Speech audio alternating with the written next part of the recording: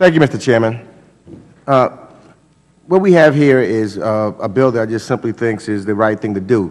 Generally when people or organizations pay their bills or their taxes, they generally know that they will get a refund or a credit in their account if they overpay. However, this is not the case if you overpay the SEC. When the national security associations like FINRA overpay their fees to the SEC, they cannot get a refund or credit for future use. That is because of the way that the SEC appropriation currently works, as it receives its appropriated funds through advances from the U.S. Treasury and in advance of the collection of the fees, which then go to the U.S. Treasury. Under Section 31 of the Exchange Act, each national securities association, such as FINRA, the Financial Industry Regulatory Authority, and all of the national securities exchanges, must pay the Commission twice annually a fee based on the aggregate dollar amount of transactions related to certain sales of securities. These fees are designed to recover the costs incurred by the government, including the SEC, for supervising and regulating the securities markets and securities professionals.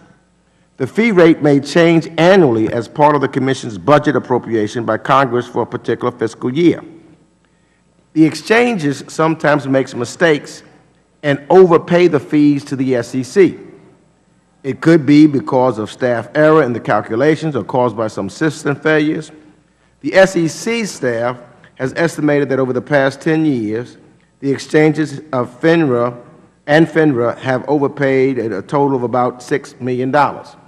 So what this bill simply does is try to set up the process so that if there is a overpayment, it would allow the SEC to refund or credit the national security exchanges and the national securities associations. And it sets up that mechanism so that that would happen. So this bill will address, and then the SEC has tried to figure out how to do that. They cannot do that under the way they are funded now. So this bill would address that issue. And the SEC requested this similar kind of authority in their fiscal 2014 authorization request. And I yield back.